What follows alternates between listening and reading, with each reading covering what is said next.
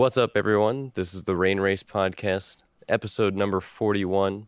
Today, we're going to be talking about the Indianapolis 500 entry list and how we're going to get to 33 entries and possibly a couple more. My name's Kyle Cuthbertson, aka Racing Nation TV, joined by my partner in crime, as usual, Chris Aurelio, aka GT Rain. Hey, we pulled the switcheroo today. Yeah, I wanted to do that. This is the first time I've ever done an intro to the Rain Race Podcast. Pretty proud. Only took 41 episodes. Anyways, I will say, as I always do at the beginning of these episodes, that if you want to join in live discussion, you can leave some comments. Like I said, we're primarily going to be talking about IndyCar and the Indianapolis 500 today. If you have anything to add on that, any questions, you can leave them in the chat, and we will try to answer pretty much all of them. On that note, I do also want to explain that we were off last week. We've been off for a little bit.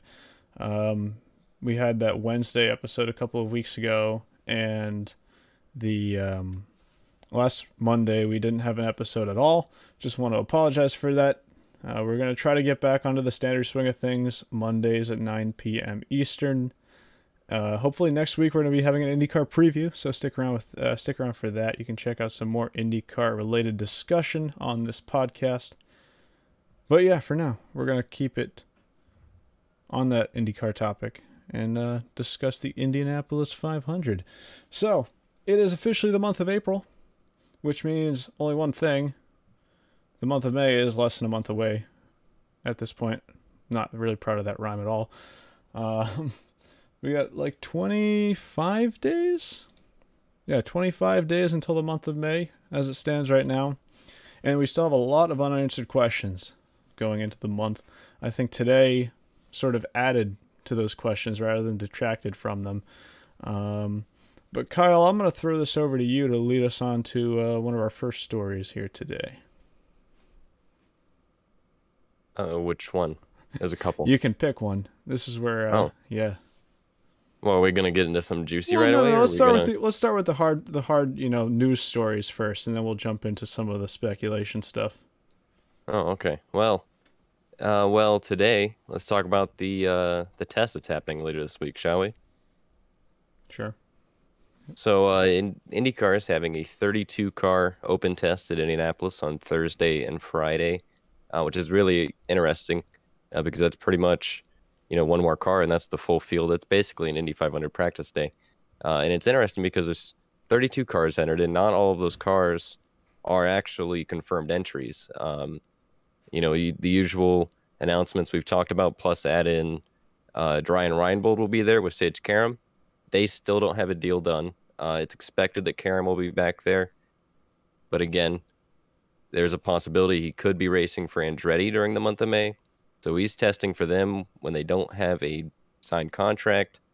Cody Ware is going to be in the number 52, Dale Coyne with Rick Ware entry, doing his rookie orientation practice. He doesn't have a solid deal done, but it was also announced today that James Davison said that he wasn't going to be running the Indy 500 because he will be running a 26 race NASCAR Cup Series season schedule. So it looks like Cody Ware is going to be that guy, but if he happened to not pass the rookie orientation practice or something, or they just don't feel confident in him running the 500 yet, that seat is still open. And then there's obviously some confirmed entries that are, not going to be there, like Charlie Kimball for AJ Foyt Racing, driving the number 11. He won't be there, which in one hand, it's good because, like I said, there's two entries right there with Karam and Cody Ware that aren't confirmed. But basically, if you add in the last, confirmed entry that won't be there, we have 33 entries pretty much bagged at this point. So pretty much, kind of what I've come down to today is, actually, this is just something I figured out. It was the whole how we're gonna get to more than 33 cars was kind of like a puzzle in my head. And the final piece kind of like clicked today. So if you take those 32 entries that are on that, if you take them and treat them like they're confirmed, if we add the sixth Andretti car, which Andretti said that they're going to run 6 cars, you add another Foyt car on top of the three that they're already running because they have three confirmed, but Kimball won't be in the test. They're supposedly going to run a fourth car. You have Top Gun Racing, who has yet to confirm what an engine lease contract. That's the only thing kind of holding them back right now in confirming an entry completely. But they have two chassis ready to go and RC Anderson as their driver. So they're more than likely going to be on the list. There's three more entries we just put down right there. So then that would put us at 36 right there. Those three entries. So that would give us what we had in 2019. We had 36 in 2019. Yeah, we did. Yes, three are bumped. Yeah. So yeah, we're looking at a bump day just like 2019, right after a pandemic, and basically how the world looks right now. I think that's really impressive. That we're pretty much back to the entry list we had in 2019. Some new teams, some new entries with Shank adding a second car, a new Beretta, Top Gun. I mean, I think it looks really good to have 36 entries right now, and kind of surprising. So that's pretty much the news. The big kind of, because I would say right now, if we're looking a little into speculation, I would say right now that the Cody Ware seat for Dale Coyne Racing, I would say it's probably going to be Cody Ware. And then Andretti. So right now the big question to me is Andretti's sixth car. Some people have said Oliver Askew, and I think that deal kind of just comes down to money. And then we got Sage Karam was kind of rumored, but I mean he's got to deal with Ryan Reinbold if that doesn't work out.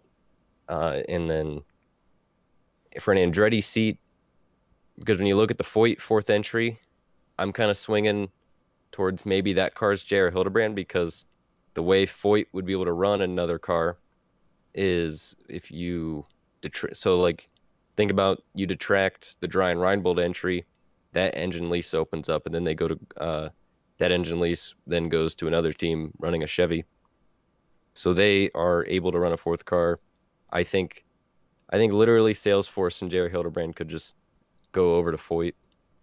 And then something else I missed, if you haven't heard yet, we haven't covered this on the show in the last couple of weeks, but today actually it was announced that Santino Ferrucci is driving the third Rahal Letterman Lanigan car in the 45 Hy-V car, just the same one Piggott ran last year. So that's been announced. That's a done deal. We saw that. I saw that one coming, but that's a done deal, and he'll be at the test as well. So that's pretty much where everything stands. Andretti cars in question, Foyt cars in question. That's how it is. All right, so there's a lot to unpack there. I think Yeah. that was like one of your 5 minutes straight of talking about IndyCar. Well, there was a lot there. There was quite a bit. A couple things I think you might have missed that was revealed as of recent. As of today, actually, Juan Pablo Montoya was confirmed to be driving the 86 car. It was already confirmed that he was going to be driving for McLaren, but they just confirmed the number. I'm pretty 86. sure I confirmed the number a couple weeks ago. But what they also confirmed today, a little bit under the radar. I mean, it was definitely out there, but it was, I think, less noticed than I would have expected, is that he will also be running the Indy GP as well. Mm-hmm. So that sort of confirms. We were asking a couple episodes back why he was testing at Laguna Seca, possibly just because he's a McLaren development driver, among other things right now. And we figured that, perhaps it was just a coincidence, but I do remember us bringing up the potential of him running the Indy GP based on that test. So that was just another thing that came out. And then I believe the last thing of solid news we have was Simona Di Silvestro and Beretta landing Rocket Mortgage as a sponsor. Which is hilarious, by the way, because if you listen to the last episode, or it might have been the one before that, but when AJ Foyt announced Rocket as their sponsor, and I said Rocket Mortgage, and Chris corrected me, we now have both Rockets in the IndyCar series. How about that? Yes, sir. But yeah, I do believe that's all we have in terms of driver news, because there was quite a bit to unpack there, so apologies if that was a little bit quick. I do see the last note you made um, in terms of actual news is that IndyCar, following their Texas test, the PJ1 still wasn't fully removed, and some of the drivers are concerned about that. I don't know if you want to sort of elaborate a little bit more on that. I don't know. I haven't seen personally. I haven't seen any concerns from drivers in terms of quotes or which drivers specifically are concerned. So any elaboration on that?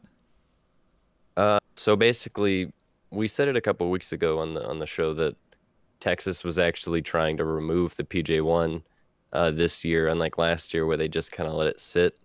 At night, they've been going over the surface, over and over to try and just get that stuff off. And kind of so when we saw pictures of the test and we like pretty much just heard that the PJ1 is still there, um, everyone kind of like freaked out about it. Like we thought this wasn't going to be a problem. But Texas then started replying to a bunch of people on social media that they are, continually working on getting rid of it still, and it's still not completely off. And the other thing that kind of got brought up is that the PJ1, and this is actually kind of scary, that the PJ1 is not gonna like ever really permanently go away because what happens is when they apply that stuff so much, when the sun beats on it, it's just gonna keep making problems on the surface. So Texas might have very well screwed their surface, but what the drivers were saying after the test, Graham Rahal has a quote where he said it's a no-go zone, and yeah, it's slippery, and hopefully it's not going to be a one-lane track. Pato O'Ward said that he tried to open up the radius into turn one a couple times, and the car wasn't very happy about it. So right now the Texas race still isn't looking good, but yeah, that's uh that's a shame. I'll tell you what, we were watching, Kyle and I were watching, among with some other people, for no reason, by the way, the 2011 IndyCar race at New Hampshire last night, just in this Discord group, and we were streaming it, Hmm. and somehow we managed to watch the entire race without shutting it off. Well, we did skip the commercials. Yes, yes. Admittedly, we skipped some of the Saved a commercials lot of and the time. yellows, but yeah, the yellows really saved a lot of time. And my only point with this is, I brought up, didn't New Hampshire get ruined with PJ1 as well? And the answer was yes.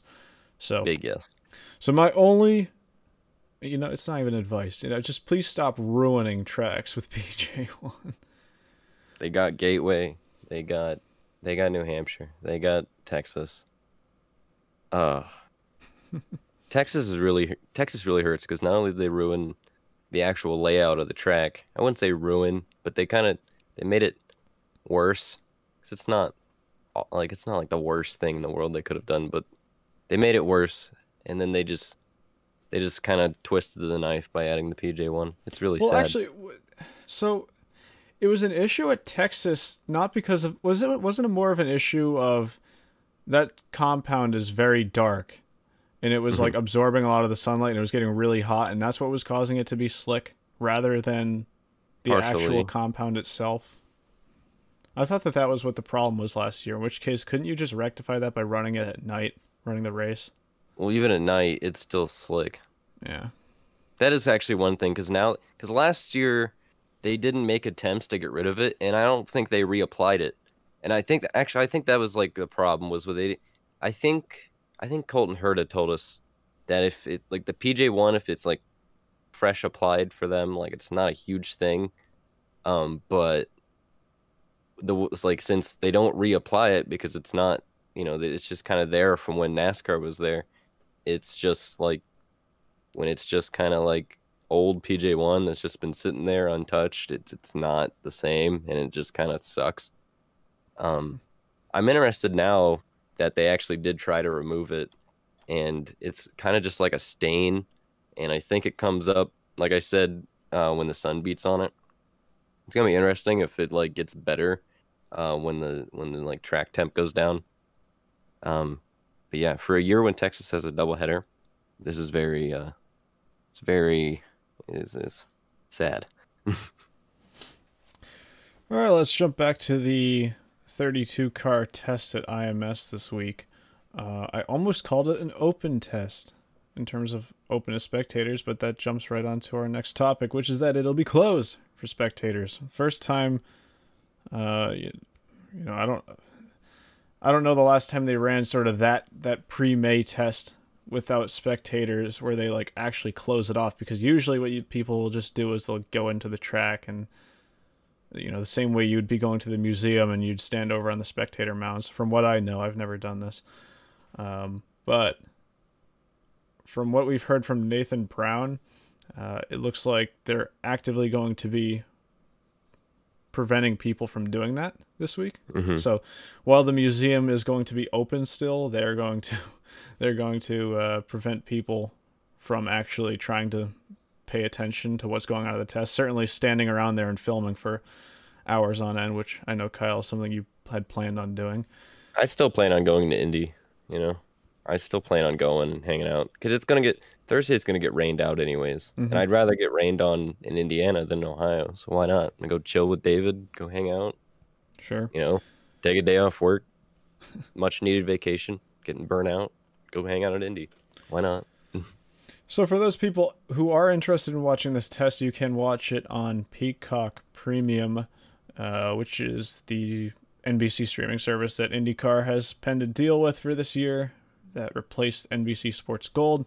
We talked about this, I think, in our first episode since we rebooted the podcast, that I think Peacock is an overall better move than NBC Sports Gold was, simply because it's on a month-by-month basis. Well, let me say one thing before everyone gets mad about having to.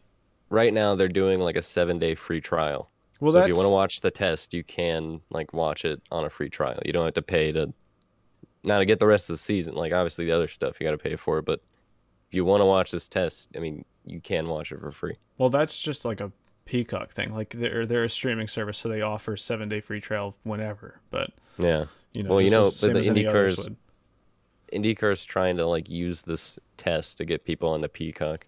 So they're using that 7-day free trial to their advantage.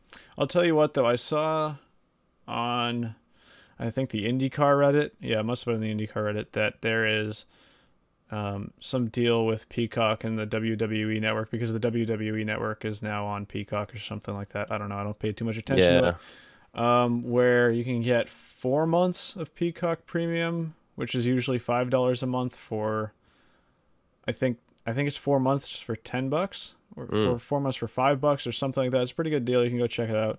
I don't know how long that's going to be going on, but if you see yourself using this over the month of May, I mean, it's pretty much going to pay itself just in the content you're going to get next month. So I would recommend checking that out if you are interested. Again, I think it was on the IndyCar Reddit, and you should be able to find a link to that. It was on the no, it was definitely the IndyCar Reddit, because it was the post that was talking about it was the post from NBC's press release, NBC Sports' press release from today. So you can probably find it in the comments of that.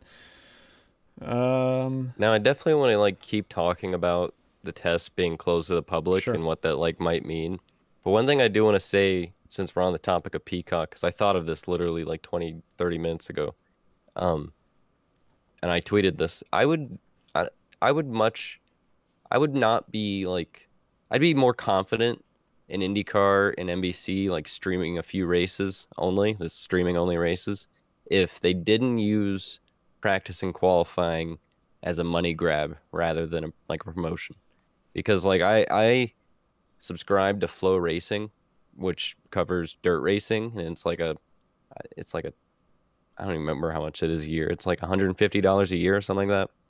But if you don't have Flow Racing, then they stream the practices and I think qualifying and sometimes even heats on their YouTube for free, kind of like as a promotional tool. Like, hey, if you want to watch the feature to this practice or qualifying, subscribe to Flow Racing. So I mean they use it as a promotional tool, and I think it'd honestly be smarter for IndyCar and NBC to kind of put qualifying and practice out there, and the whole time, like if you want to watch the race, make sure you subscribe to Peacock TV, and use that more of like promotion.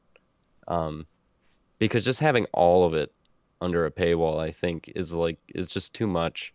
I think you need to have something out there that people can just easily and readily watch, and like if they become invested, then maybe they'll want to, pay and watch the race, So I mean, that's just it's just my thoughts generally because I just randomly thought of that. I'm like, using practice and qualifying as a money grab, especially trying to make that money grab aimed towards like the hardcore fans who would want to watch, who would like absolutely do anything to watch practice and qualifying because they just don't want to miss it at all, period. I think I would just, I'd be a little bit more confident and okay with a few races having to be streamed if you didn't try and use these other things that should be free as a money grab. While you were going on about that, I saw a comment from Taras who pointed out, because I forgot about this actually, that if you have Xfinity, I don't know the extent of that. I don't know if it's just like Xfinity Internet or if you need to have their TV plan too. You'd have to look into that. But you can get Peacock Premium for free. So if you already have them as a provider, check into that because you might be able to get IndyCar, all the extra IndyCar content and other motorsports as well, because Supercross is on there as well, Mhm. free of You can watch The charge. Office on there. Yes, you can. I enjoy that. See, I'm fine with Peacock, honestly. It's way better than NBC Gold. Oh I yeah. would complain about NBC Gold for hours, but like the fact it's the only thing it's annoying about it is it's just like it's another streaming service, which you can just say that, about anything. Like Paramount Plus, I have to pay for if I want to watch this, I gotta pay for Paramount Plus. If I want to watch this, I gotta get Amazon Prime. If I gotta want this, I gotta get Hulu. I gotta get Disney Plus. There's just so many now because everyone has one. That's the only real complaint with the streaming services and why they're getting annoying. But it's the future, I guess. So you gotta roll with it. Going back to the IndyCar test, that is going to be taking place later in the week. I know you said it is. Everybody's expecting that it's going to be raining on Thursday, so it Yeah, might be full Friday or full Friday day of action. there are some Now, contingency plans to stay on Saturday too if they just get whomped. mhm, I think the first contingency is like have an extend the session on Friday, and then like if Friday has some delay, then go Saturday too. right. Now there is a critic who is an accomplice of ours, who more specifically Kyle, who has been going on Twitter Mm. Hmm. and saying that this is a symbol of future things to come. Um, I just want to get into this a little bit because I personally don't believe that this test having no fans is a threat to the plans that they have for the month of May itself. If anything, it could potentially, and again, this is just my take on the situation. I'm not too sure. But my take on the situation is that you want to try to avoid negative publicity right now. And hypothetically, in an unlikely world, let's say hundreds of people show up to this test and they're all standing on the turn two mounds and they generate some negative publicity from that. It certainly wouldn't look too great for IMS, who right now I'm sure is in a position where they're in tough negotiations with the state as they were last year. Now, last year, before I guess the month of August, I don't remember what date, Kyle, you were there, so you can tell me, but the Battle of the August 20. Brickyard. Oh, it was like first, like last weekend of July to like the Okay. 1st of August. Um, so the Battle of the Brickyard, I sort of said similar things about that, where that was IMS's. Granted that had nothing to do with IndyCar or the Indy 500, but it still was an event going on at IMS, and they There didn't want to were, generate any negative publicity from that event. And I know you had told me that people within the track were pretty adamant on making sure that no negative publicity from that event was getting out. Personally, I see this as the same thing, rather than uh, a sign of future things to come. But I do want to get your take on that. yeah, there were a few hundred people at Battle of the Brickyard, and they basically like a few karting races. They didn't want a lot of, because like there was, I mean, obviously like it was safe. There was a lot of like you had to wear masks and everywhere basically except for your own pit area. You had to remain social distance. But even then, like they were so kind of they were worried about the next few weeks, obviously being the Indy 500, that they didn't want a lot of press getting out on it, and a lot of they didn't want it to become a big deal for no reason because they knew and we knew that were there that it was we were doing it safely, everything was going well, everything was fun. But like from an outside perspective, there's so many ways it can be twisted and turned, so they didn't want a lot of press getting out about that.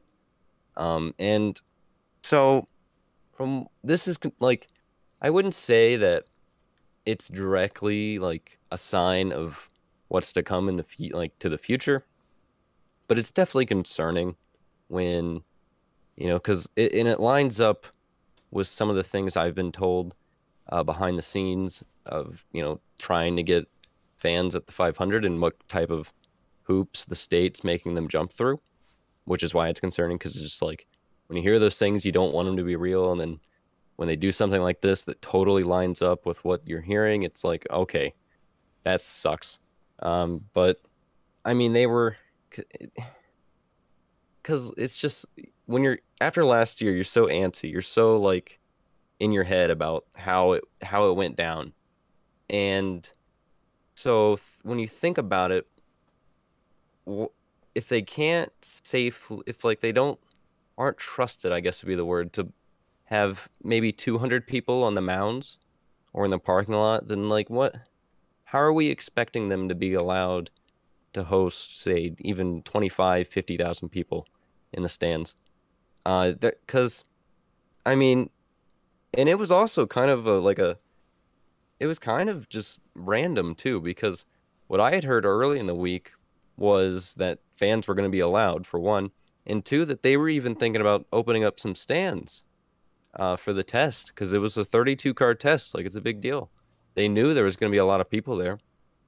And even, I mean, even, to say no fans, why didn't you just open up a couple stands? I mean, that also, but I mean, I do understand why, because it is a risk and it's probably not a risk that's worth it before the month of May.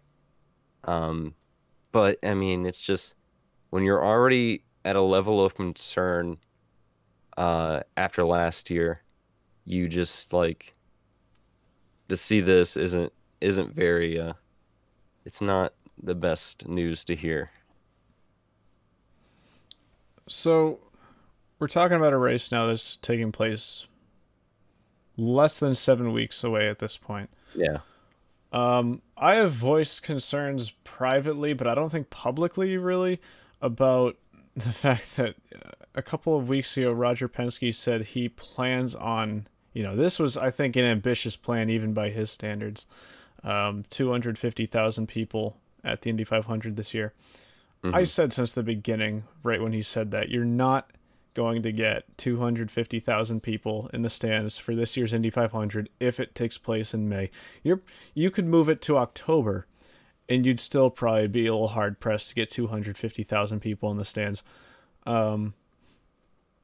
So I've said this could lead to problems because I can go on IMS.com right now and order tickets, and I could be wrong, but I think I saw a number recently saying they sold somewhere in the realm of 170,000 tickets already. Something like that. Um, I hope I'm remembering that correctly. Which the last thing that they really want, I think, is a situation like last year where we're 3 weeks out. I mean, we were, I think, well into the first week of August last year before they said no fans were going to be allowed. And granted, that was sort of a blindsided announcement. Hmm. But do I think that they're going to be in a similar situation this year where they have no fans at the race? Honestly, no. I think that they're going to have some form of reduced capacity this year. But I do think that it's pretty ambitious to still be selling tickets at this rate when you've sold 170,000 and you're trying to sell more at the moment without showing any indications that you are trying to ask people if they want to move their tickets to next year again or if they still want those tickets.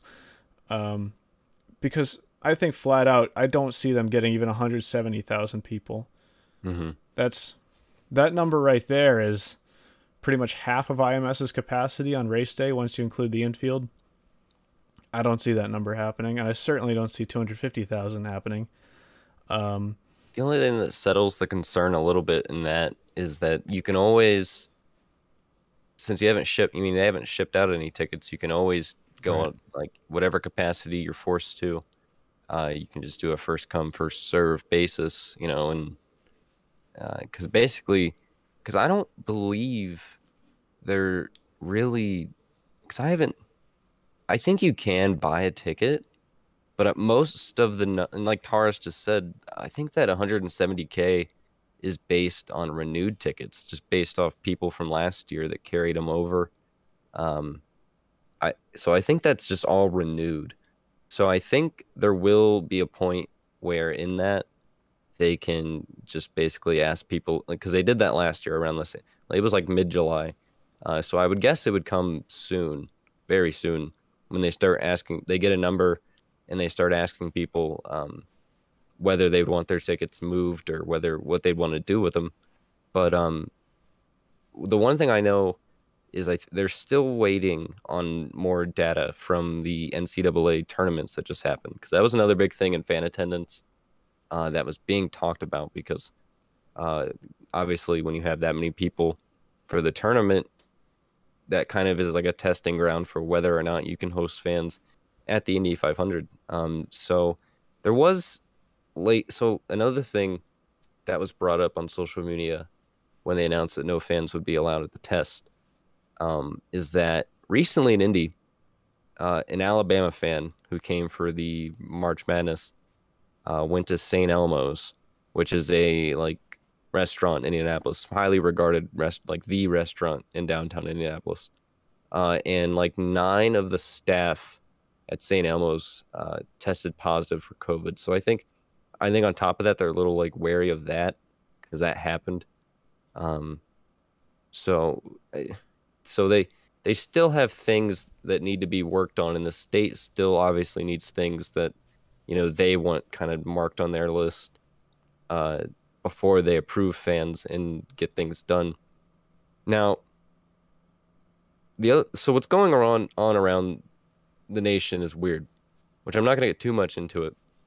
But if you just look at a national scope here, you have states that are just flat out getting rid of mask mandates and just saying screw it at this point, which I'm not going to get political. It doesn't matter which side. There's just states that are, yeah, like, and then Texas, like the MLB game, the Rangers, I'm sure everyone's seen on social media, they had a sold out crowd, absolutely packed the stadium this early. And Indiana, Indiana is such a weird, like, I was also thinking about that today. Like, it's such a, because they're supposedly tomorrow getting rid of their mask mandate. Did you like they're getting rid of the Yeah. mask mandate, Mm-hmm. which I mean, obviously the mask mandate's going away is that doesn't affect private property, so like realistically nothing's going to change. But but then at the same time, oh, and they also had the March Madness, which how many people were at those games? Like 10,000. And they're doing other I wouldn't things. know. But then every time it comes to the Speedway, it's just like a big no and a bunch of just and with everything else going on around the country, it's just you look at that and you look at Indy and it's like we haven't made any progress. We haven't like what's happening. Mm-hmm. And Indiana is even a state, and it's weird because Ohio, I did hear that we're now 16 plus age group on vaccines, but I thought we were still like 50s. But I've known for like weeks now that Indiana has been ahead, and they've actually been at the 16 and older for vaccinations for a while. And I think we're at like or 15% vaccinated at this point. And so, and then just I mean, so Chris, I think I think literally anyone could agree with this, and this is what I've been saying this whole time is no matter like with a seating capacity of 250,000 IMS to have 0 spectators, do you think that's logical? No, not not this year certainly. Last year they got the I don't know what analogy I'm going for here. The cookie crumbled basically Hmm. on them at the last minute, and they were kind of stuck. Would assume they're doing everything in their power to avoid the same situation from happening this year. We are in a significantly better position right now than we were last August in terms of vaccinations and overall confidence of the public. It's still not, 250,000 people at the track confident No. on a mass scale. And, I'm not, I don't know anything, too specific, and I'm not a doctor, so I can't give an exact number, but the number that gets thrown around a lot, even last August, was quarter capacity. Um, I think you could probably pull that off. I'm not too sure though. My How main big's concern quarter? still does lie with how much they, I think their expectations right now are still a little bit too high. And at what point are they going to backtrack on it? Because the way I see it right now, they're going to have to backtrack on that 250,000. I think they're backtracking when they have to. Yeah, but okay, so but when you backtrack, then what's your plan? Are some people just going to be stuck without tickets again, just like last year, and then some people do get in? At least last year, when they said no fans, that was easy because you have no fans, and it wasn't really anybody in particular who was getting screwed over. I think this year, depending on how everything plays out, it could be a different scenario where you have some certain unangry or unhappy fans based on whether or not they're actually able to attend. But I said this a few minutes ago, and I'll say it again. We're talking about a race that's 7 weeks away, Hmm. and some people start going to Indy on qualifying weekend, even as early as Yeah. practice weekend. You're talking 5, 6 weeks away here. Um, especially the GP. The GP would only be 5 weeks away, I want to say. Yeah. Um, no, 5 weeks from this coming weekend, I believe. Yeah. And so people need to make travel plans for that sort of stuff. I'll be honest in saying that I was planning on going.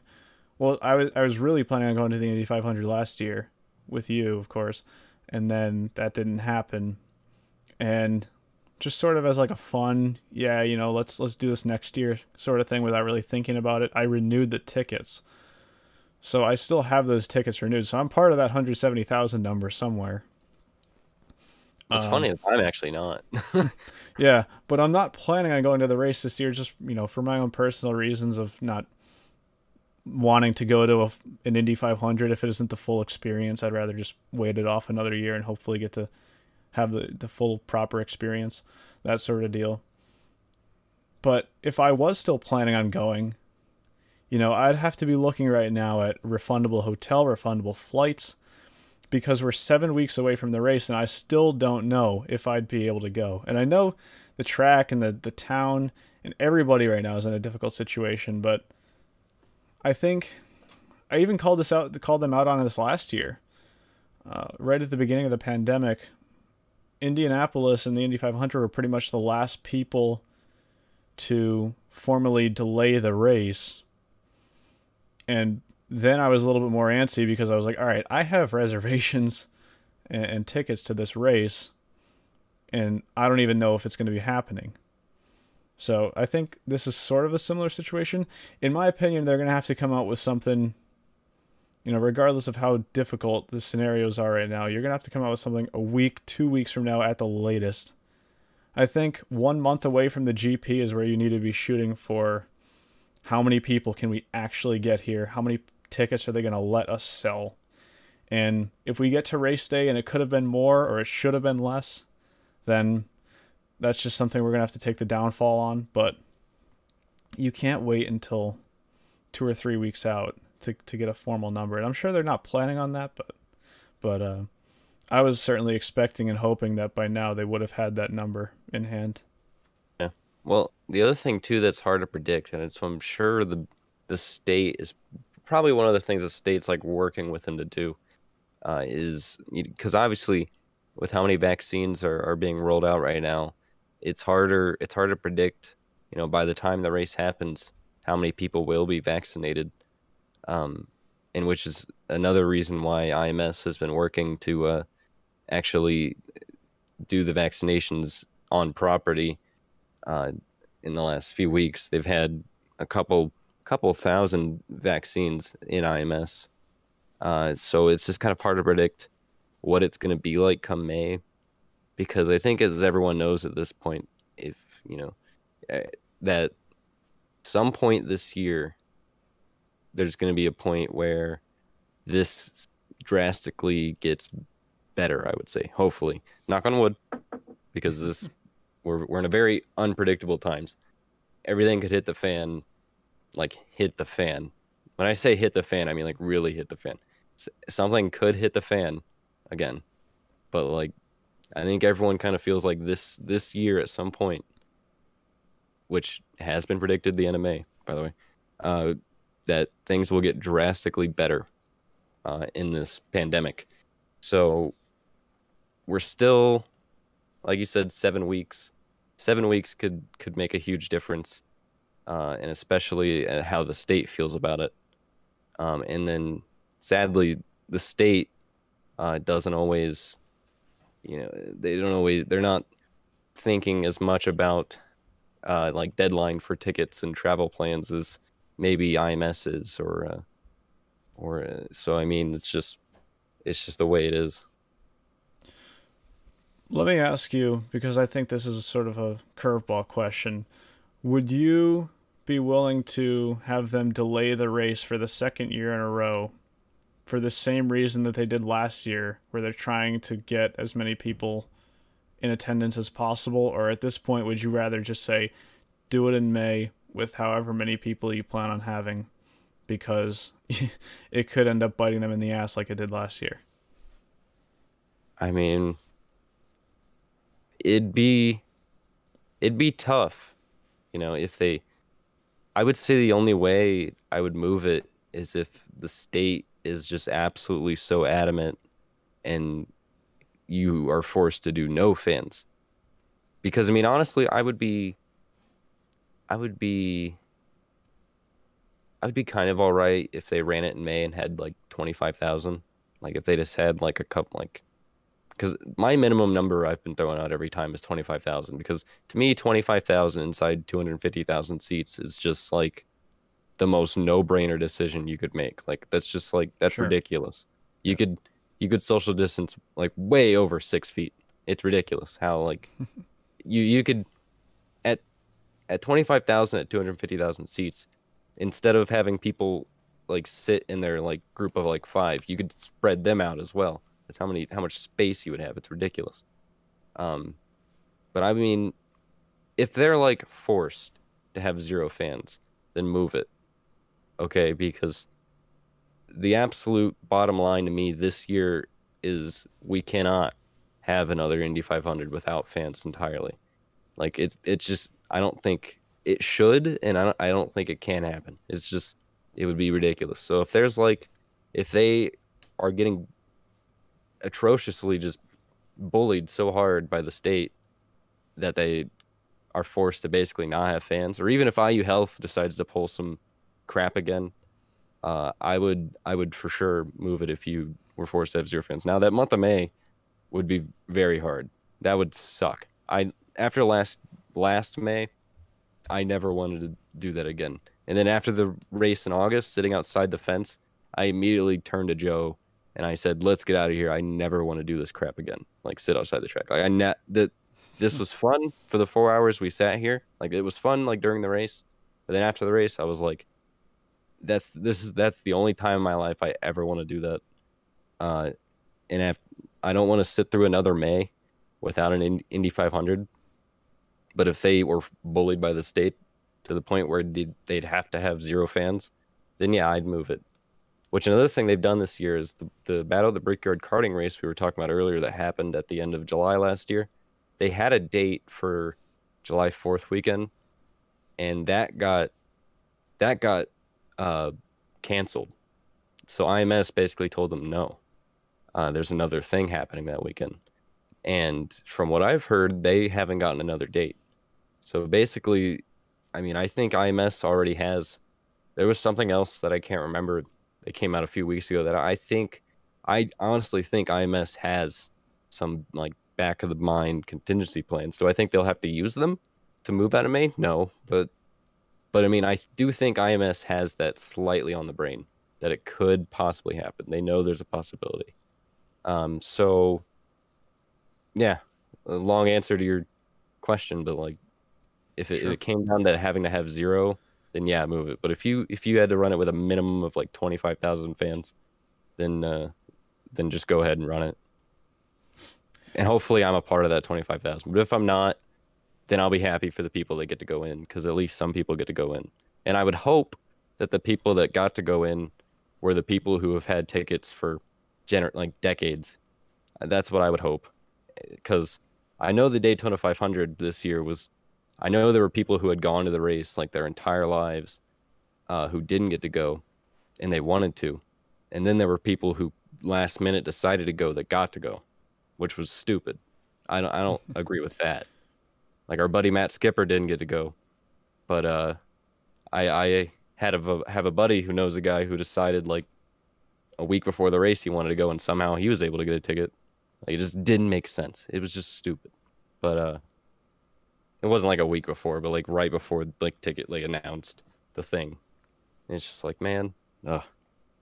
So yeah, All right, let's move it off the speculation because that's all it is at the end of the day, as always.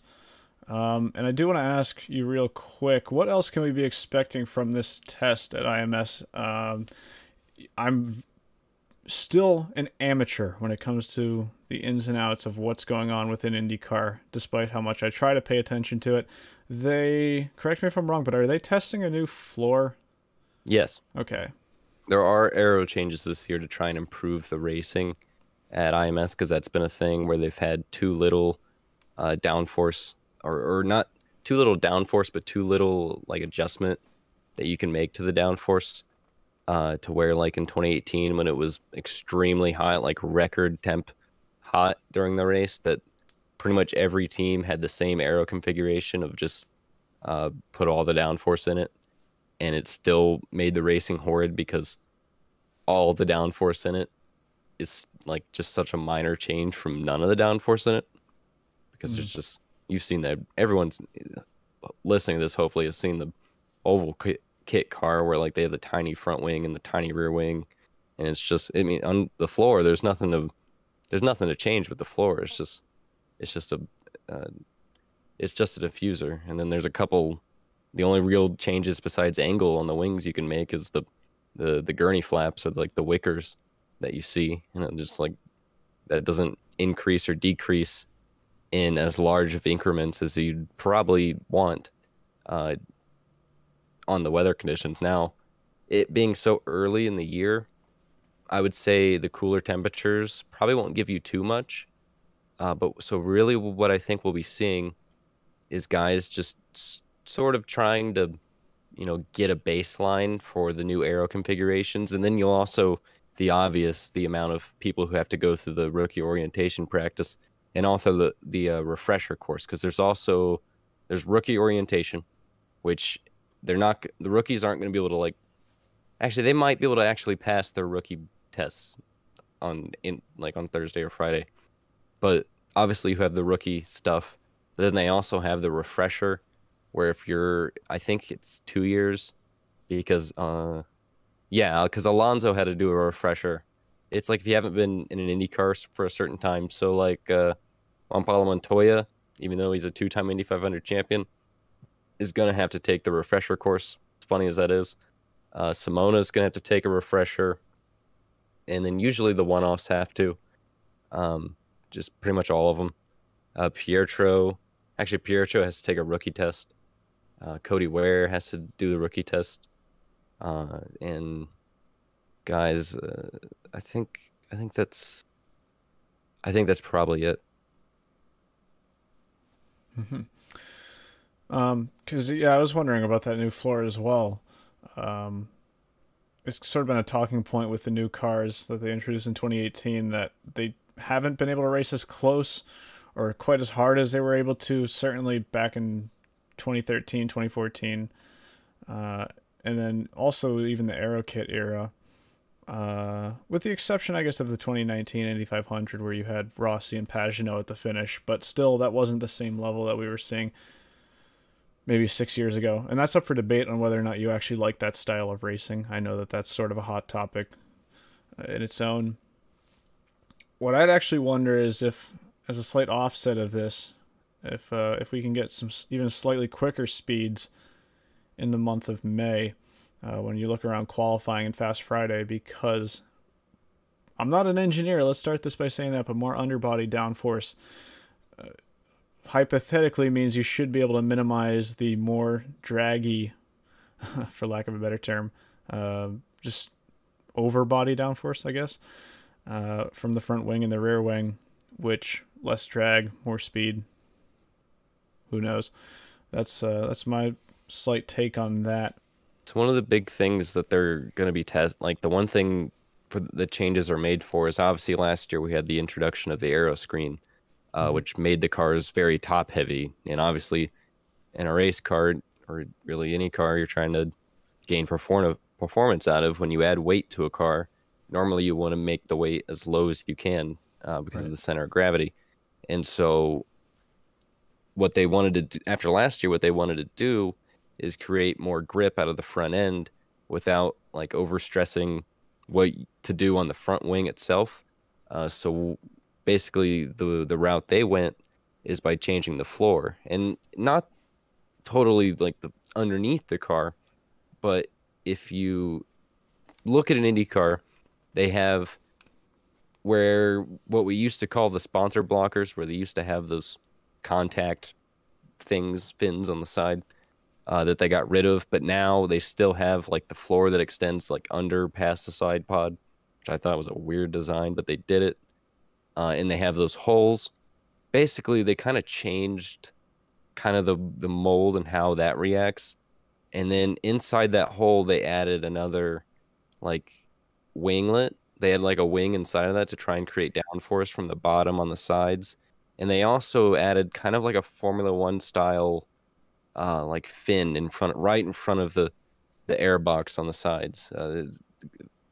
Formula One style, you kind of know what I mean, to where it's close to the cockpit and it's just a rectangled fin kind of at the bottom. Just go on Google and look up IndyCar floor changes 2020, 2021, because they actually did the first test of this in September of 2020. And then they did like a 4-car test last 2 weeks ago because they were testing the push to pass to kind of simulate the hybrid system they're bringing in 2023 or 4. I don't even remember because I don't care that much about the hybrid. Not gonna lie, but so which by the way, an update on that push to pass test. The drivers didn't like it. The kind of consensus I got out of that push to pass test, hearing about it, was like the teams thought it was pointless and the drivers didn't enjoy it. So there's that. But yeah, these new floor changes, they're basically just hoping to try and add more front grip to the front end without overcompensating the front wing because it's already so small and they already added bigger wickers to it. So yeah. Yeah, Taras had pointed out that they were testing those updates, those car updates at the KERS test that was a week and a half ago as well, like you just mentioned. Which, by the way, thank you, Taras, for being so helpful in the chat. I'm not calling out names here, but Kyle, I don't know if you've been paying attention to the chat, but one of our friends is having a field day. But Oh, yeah. but anyways, what was I saying? On topic here. Yeah, so 32 car test. I am more interested to see how those updates actually fare in testing conditions. Now, it's not really going to be representative of race conditions. Every year at Indy 500 practice, you see like a huge line of cars, and you think like, oh wow, if the race can be like this and people are passing like this is going to be incredible. And the race usually tends to be not quite what we're seeing in practice. Obviously, you're comparing two different things, and testing is falling in the same category as practice here. So it's not going to be extremely representative, but nonetheless, I am interested to see if drivers are able to pull off some passes that maybe were a little bit sketchy to try beforehand in the past couple of years. We'll have to wait and see, but we will be recapping that test next week alongside our IndyCar preview. So do stick around and tune in next Monday at the same time if you want to check that out.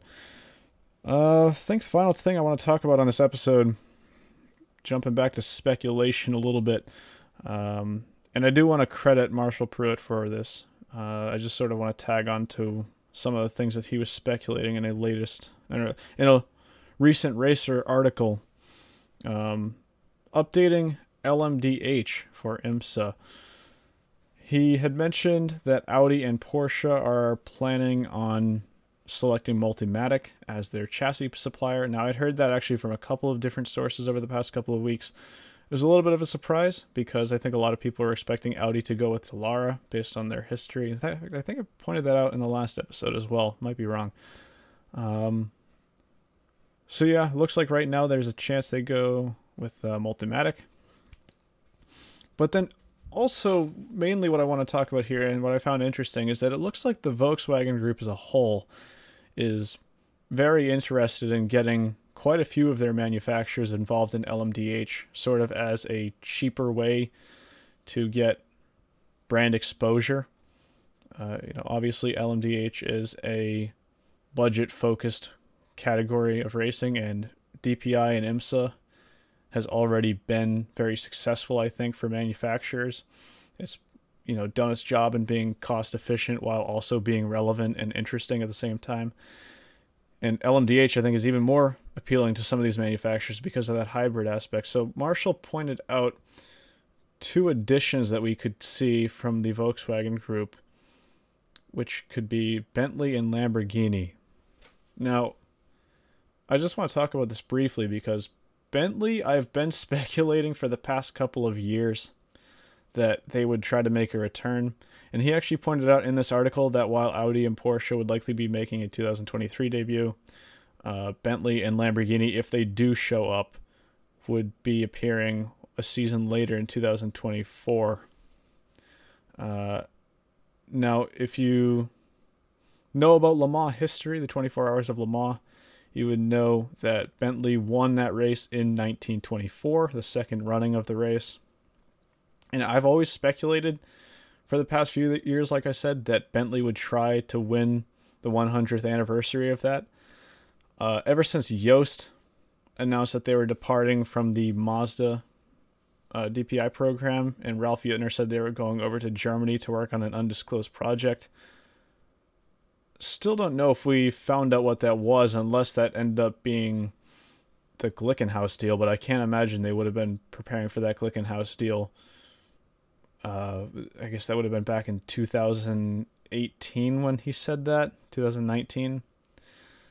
I had sort of gone under the assumption that Bentley would be planning a prototype return to Le Mans, potentially in 2023, but it looks like 2024 would be more likely if it happens. But I did find that pretty interesting. And then Lamborghini as well, which they've been sort of in and out of the rumor mill. I even saw them rumored for like GTE back when that was not a dying formula. But I would be very interested to see even one of those manufacturers show up to the LMDH ranks, let alone two. If we have 4 Volkswagen Group manufacturers all competing in one formula, I think that would be pretty unprecedented. I know that the most we've probably seen in the past would probably be Audi and Bentley competing up against each other in 2003 at Le Mans, and actually 2001 and 2 for that matter as well. And Audi and Porsche competing against each other in the American Le Mans Series in 2005. The RS Spider started, I think, to 2008. Yeah, that's just what I picked out of that.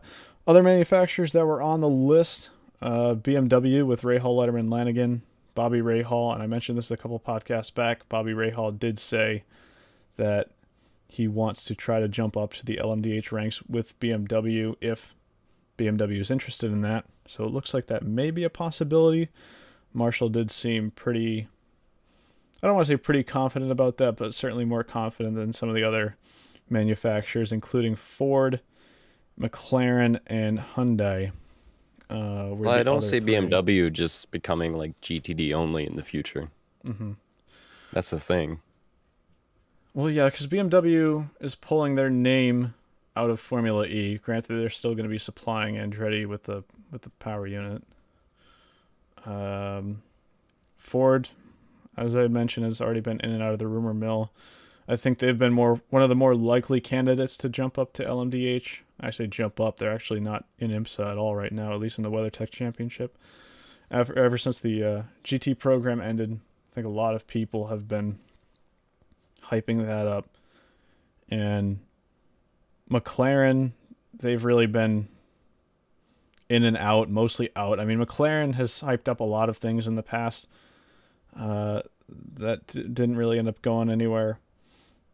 But Marshall did say, let's see, he said in quotes, the topic is getting warmer each day with regards to McLaren actually committing to LMDH. That'd be sick. Yeah, it really would be. And that just sort of brings me to my final point here of, the article itself is titled LMDH is poised to carry IMSA into a new golden era. I'd recommend checking out that article because it is pretty well written. If we even get a handful of these manufacturers, because right now the only three that are fully committed at the moment are Acura, Porsche, and Audi, all for 2023. If we get even two more of those manufacturers, he's absolutely right that this is going to be another golden era of prototype racing, adding in the Le Mans hypercars over on the World Endurance Championship side with Ferrari and Toyota and Peugeot and Glickenhaus and Baikalas. And yeah, certainly a lot to unpack there. And I am very excited, but I am also equally skeptical. And I have mentioned that in the past, where if you have these two different formulas that are destined to race up against each other at the 24 Hours of Le Mans, you'd better not screw it up, because there's nothing I want to see more than Audi versus Peugeot again and Audi versus Porsche again, all competing for the top step of Le Mans. Hell, even throw Bentley in the mix. I'd love to see Bentley try to win Le Mans on their 100th anniversary of winning that second running. There's still a lot to come in the news. I think in the rumor mill for someone that just series, needs to but go to Ford's boardroom and tell them that they make ugly cars and ugly little factories.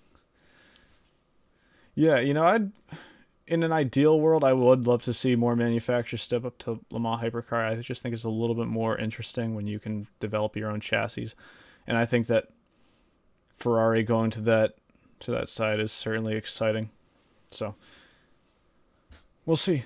We got a couple more years to wait there, but I would expect 2021 is going to be, if it's not 2021, it's going to be 2022 when we start to see some really, really positive announcements on that front. And nothing but positivity on my front looking into the future. So I'm excited about that. Anyways, I was going to wrap it up for this episode of the Rain Race Podcast. I think you can check us out again. I'm going to say this for the fifth time probably. You can check us out next week, hopefully the same time, Monday at 9 p.m. Eastern. We're going to be doing an IndyCar, full-on IndyCar preview episode. This one was more Indy 500 based, talking about the prospects of the month of May. Next week, we're going to be talking in and out everything IndyCar, everything you need to know for the season before the season opener at Barber, just under 2 weeks from now. And we hope we're going to have a special guest for that episode for the first time in a while, who is more intelligent than myself, especially when it comes to IndyCar, and has even more knowledge than Kyle. So do, of course, check that out. Hope to see you there for that one. And you can check us out on Twitter for any updates if we have any. That's at Rain Race Podcast. It's been on the screen the whole time if you're watching on YouTube. And, of course, you can check us out tomorrow or the next day, because I have been kind of slacking, admittedly, on getting the recorded episode out on podcasting platforms everywhere. Just search for the Rain Race Podcast. You should be able to find it. For now, that's going to wrap it up for this episode. Thank you so much to everybody for sticking around to this point. Hope to see you next week. Take care.